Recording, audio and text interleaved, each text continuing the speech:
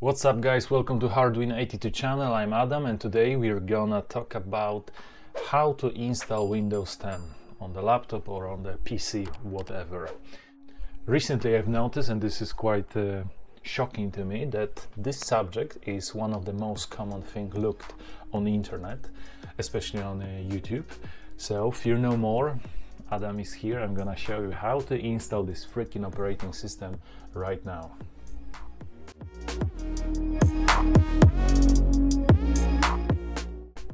Stage 1. First we need to do some kind of preparation. So first of all, you need to have a pendrive, something like this. It cannot be smaller than 8 gigs, so at least 8 gigs of memory pendrive. This is step 1. Step 2. If you are installing your operating system on the brand new computer or you don't care about the data, you can skip this part, but if you want to refresh your Windows, you need to do some backup. So first of all, we need to take care of your important stuff like your documents and other important stuff. So how to do that? You could use things like cloud storage and just move all your data to the cloud provider, but that obviously costs some money. There are plenty cloud services for free, but they are very limited. With the space could be 1 gig, 5 gigs, but depends how much data you need. The price will vary. Or you can do it completely for free. If you have external drive, big pen drive, you could just simply copy that information to your pen drive. But for me, the easiest way to make a copy of your data is just to copy your data to another partition. So, for example, me, I have many partitions, so I can just drag all that shit that I have on my desktop and my documents and everything. I can just copy all of that and just place it to one of my drives or one of my partitions. But let's say you don't have partitions, you have just one. Let's say you just have this C drive, that's it.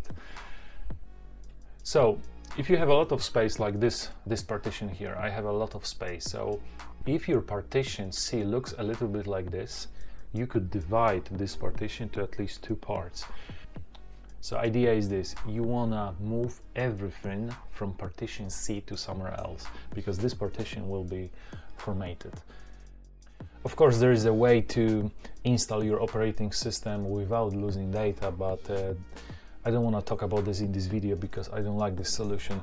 My many years of experience is not letting me do that. Basically, you might have some kind of a problem, and the whole idea of installing fresh operating system is to have fresh new start. With this solution, like, you will try to install your operating system on your previous one, this will cause some problems. And my conscience is not letting me to do that, so we will do the fresh install, fresh start. So you want to try to find some space. Like in my case, I have a lot of space here. I will go to this location, make a folder, and I will just copy and paste everything that I have. So you need to be careful. You need to think a little bit, where is your important data, because it's very easy to copy information and documents from the desktop and my documents folder, but you might have some important information inside, let's say, your internet browser, or maybe you're using one of those email clients and you have some important data, so you need to focus on that. So first of all, make a list. Where is your important data? Just write it down, your desktop, your folder with documents. Have a look what is exactly on your partition C, because like I said, partition C will be completely destroyed.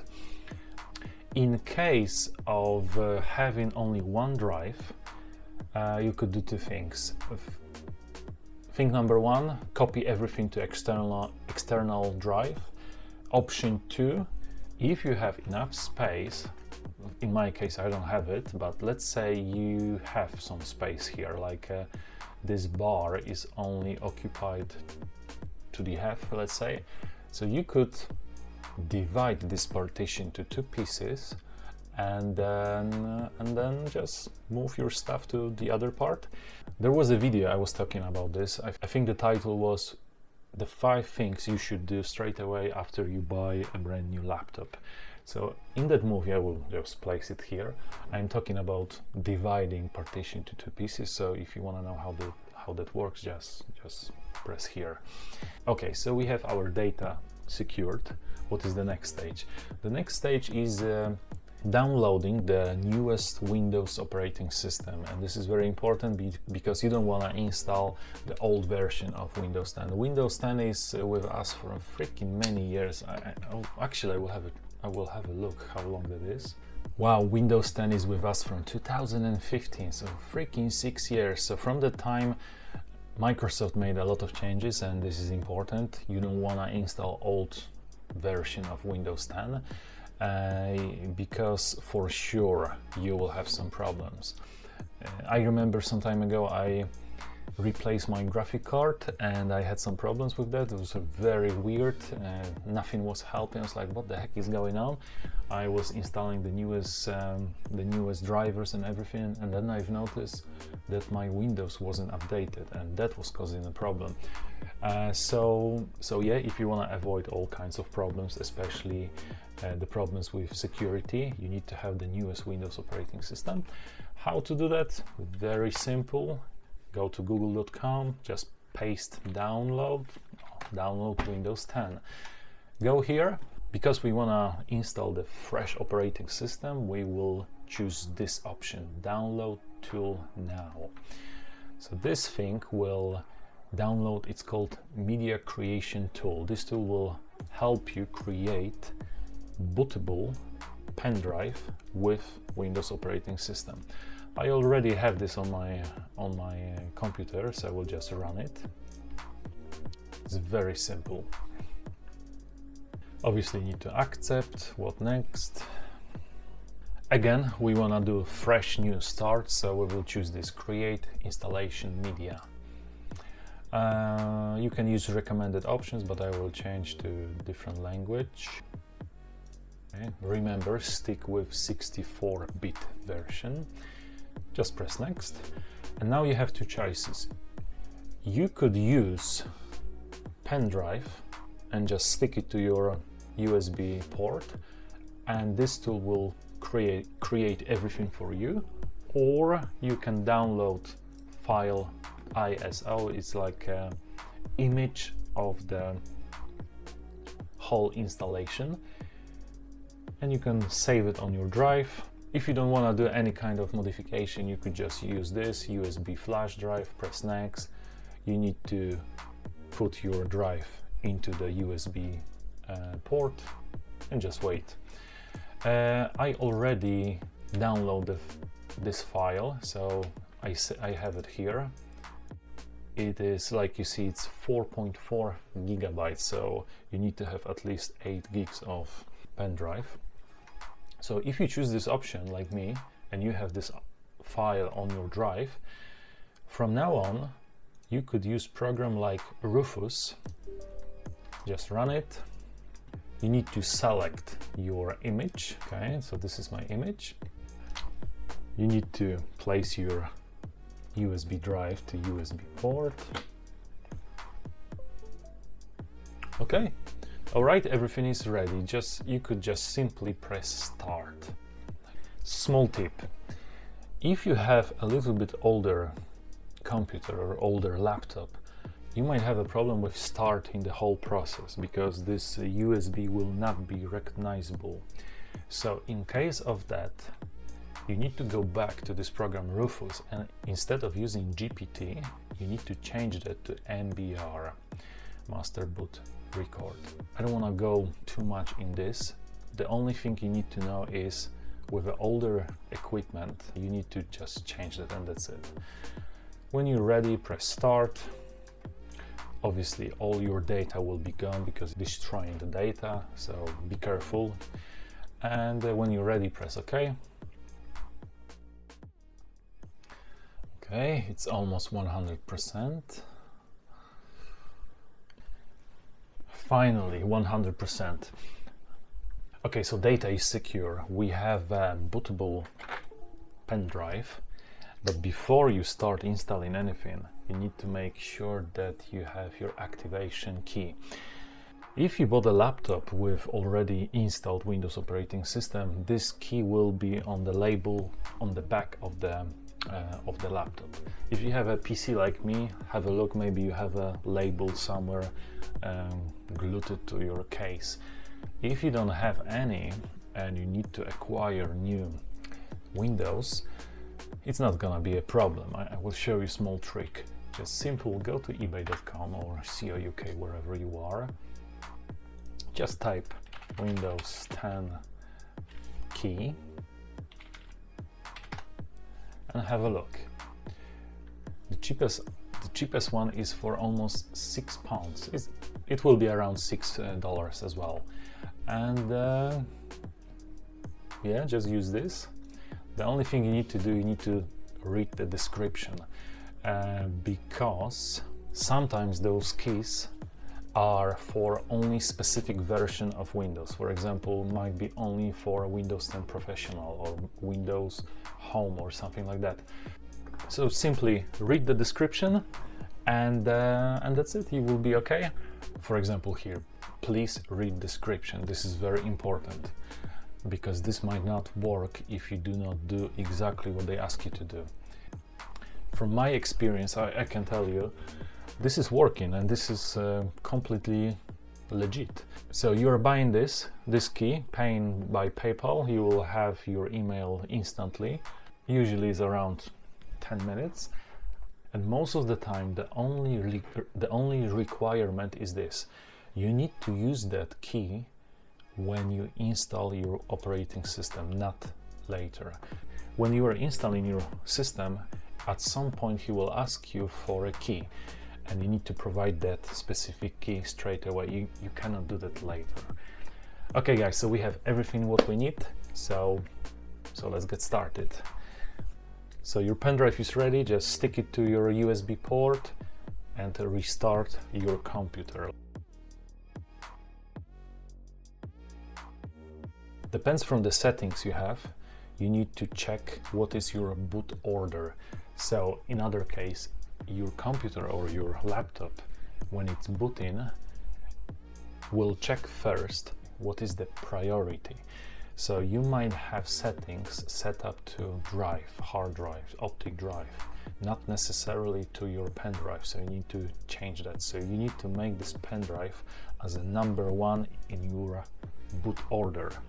Most of the time you don't have to even go inside to the BIOS and change any settings. The only thing you need to do is press one of those buttons here. Usually it's F12, but it might be in your case F8, F11, something like that.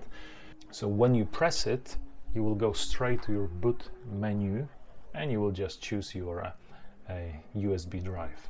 If you have any other problems like weird warning sites, don't worry about that. Just go on the internet and have a look what it exactly means, because you might have something called secure boot on and you need to disable that.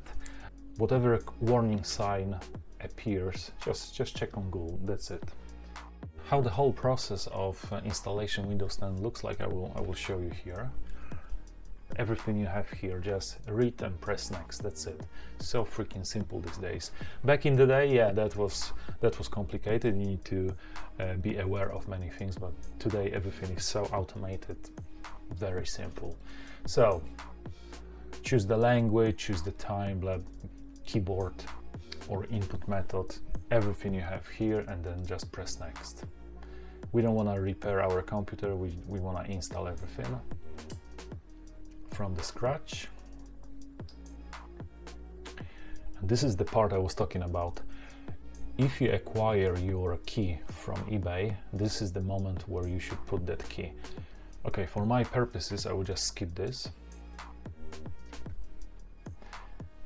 Another important thing, if you acquire key to, let's say, Windows operating system home, then you choose this one. But if you acquire to something else like education or pro, you need to select different operating system.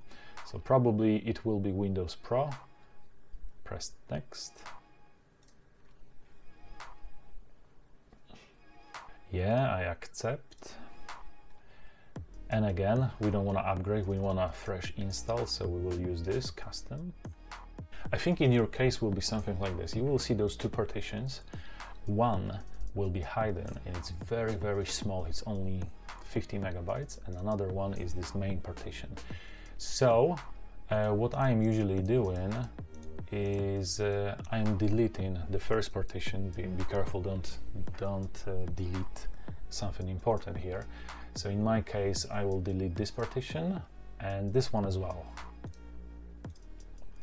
And I will let Windows operating system to choose whatever he wants to do.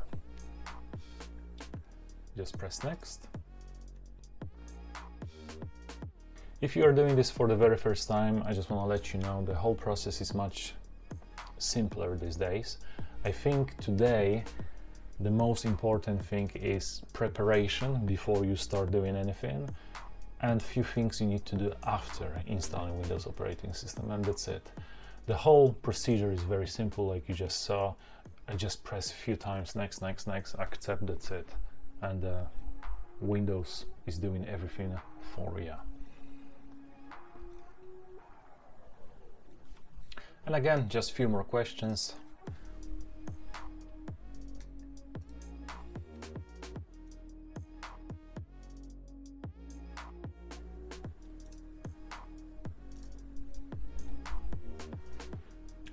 Choose your name, password,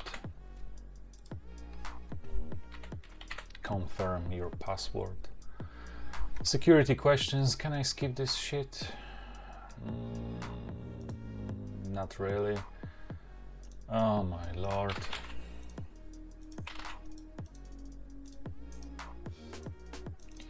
So security questions, you need to fill that.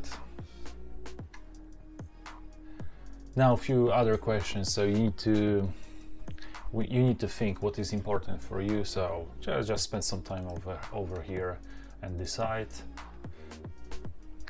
Windows these days is very smart and he will try to find all the drivers you need. So if you're connected to internet, after the very first start, the Windows will try to find the best drivers for you.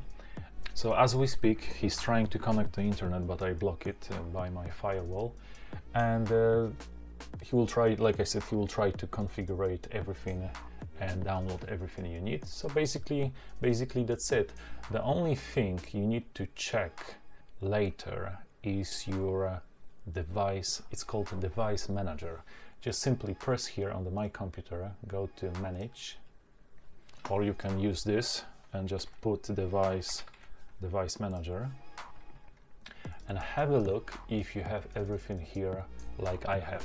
So you don't want to have any question marks, you don't want to have any weird information here. If you have, let's say there is a problem with your graphic card and there is like a question mark here, just press here and press update and search. So the most important thing after you install Windows operating system is check if you have all the drivers you need. If there is a problem, let's say with your printer, just make a note what kind of printer you have, the model number and everything, and just simply go to Google.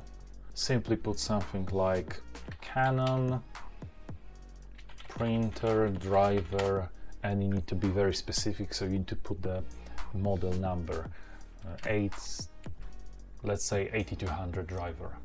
This will go to the support page of the Canon and simply download and install any drivers you need.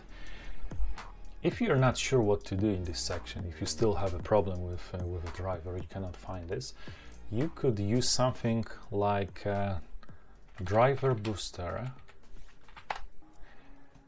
That program will install for you all drivers you need.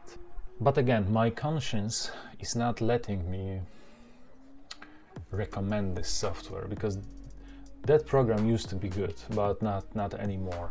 It's preloaded with a lot of shit basically. So instead of having one Driver Booster app, you will end up having loads of different apps for a screen capture, VPN providers, loads of things you don't want to have.